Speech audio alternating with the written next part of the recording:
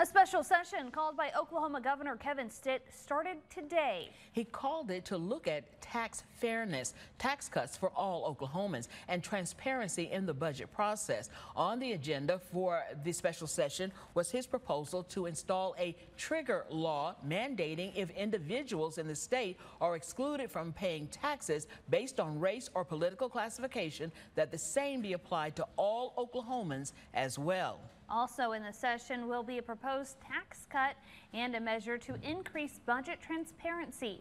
Tonight at 6, we're going to hear from a local lawmaker and tribal leaders.